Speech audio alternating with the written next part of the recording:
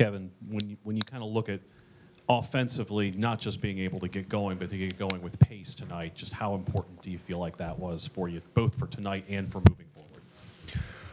Yeah, I mean, I give these guys a lot of credit because they came in, obviously after a really tough outing at Nova, and they gave me 2 great days of practice. I mean, really intense. We practiced yesterday for almost 3 hours, which is I never do before a game, but we just talked a lot about just flowing into offense a little bit better. We also talked about just we need to press a little bit more aggressive to create some easy buckets. And I thought, when you get a couple easy buckets early, it gives you a little bit more confidence, and you're able to kind of wear them down a little bit. And I thought we did a good job in the first half of kind of really just getting them on their heels. So it was good to see the ball go in early, to be honest with you. Okay. I didn't know if you had a follow-up. Coach Ferry was saying that he thought you guys were really highly motivated coming in after the Villanova game. How much was that a message to the team, after the rebound after that performance? Yeah, I mean, I'm still trying to get used to everything, but like I had no worries. We played bad. Nova played good. I was really excited. I think the guys were really excited about just coming and playing at home. We played the least amount of Power 5 home games of anybody in the country. So I thought it was important looking at this stretch, and this is what I talked to the team after Nova was like, hey, we have a 12-game stretch where we're home. We got to take advantage of that going into Big Ten play. And the way they came and practiced the last 2 days, it just gave me a lot of confidence.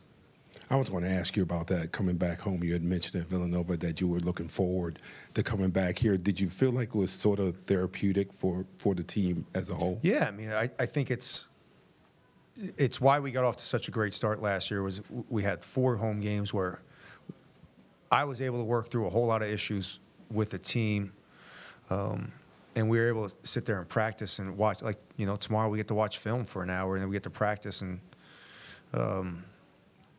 I can show all the young guys and new guys what they're doing wrong. When you play 3 games in 6 days, you don't have that opportunity.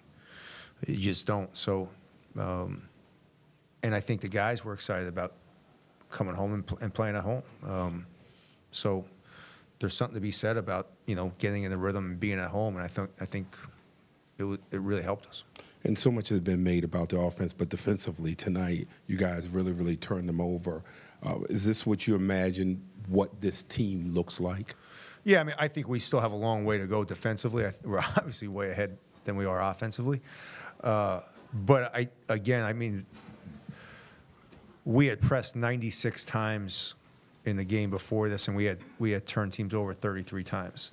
That's a crazy stat. Our problem is that we haven't been able to score, and we haven't been able to capitalize off those turnovers. So we haven't been able to press 4 or 5 times in a row where we might give up a layup, we might give up an open 3 at times, but it wears teams down. And if you're constantly worried about it, you have to go against it. It's a mental thing. And for us, it just gives us opportunities to get out and get easy shots. With it being such a point of emphasis, how pleased were you with only giving up 6 points off of turnovers?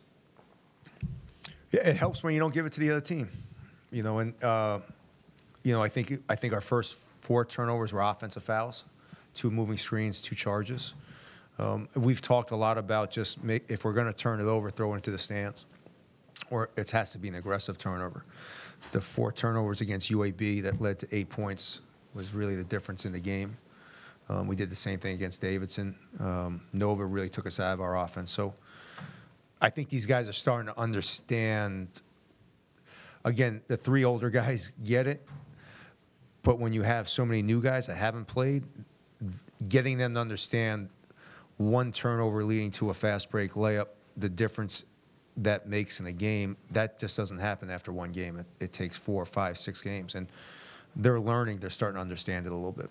And what does it mean for you to be able to get Ben into a game like that when he works so hard in practice? And yeah, Ben's awesome, man. Ben's one of the best walk-ons I've ever had. I mean, I actually have a lot of confidence. I would have no problem putting him in a game, to be perfectly honest with you. That's how much he helps us in practice. That's how much he gets after it. So if I ever got in a jam and I needed him to play, I actually would have a tremendous amount of confidence in him.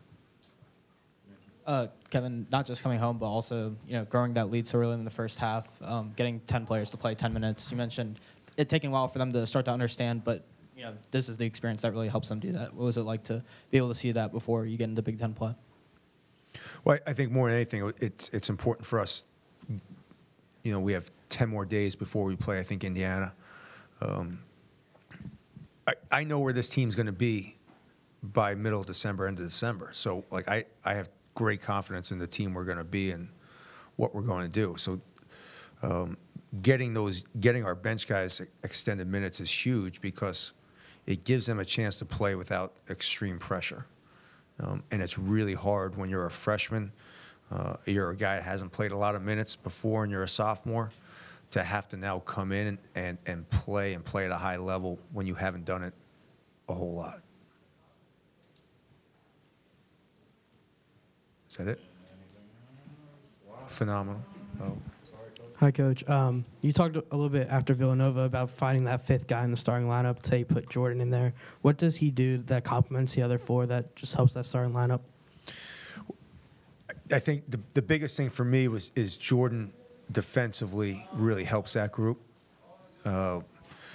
With Jamie and Deshaun out there, offensively we're probably better, but defensively we become a real liability.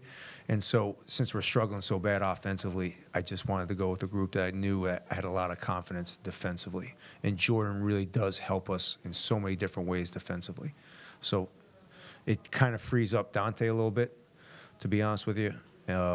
He protects Jameer, so he's a guy that really fits well in the fact that I have a lot of confidence in him defensively. Everybody have a great Thanksgiving.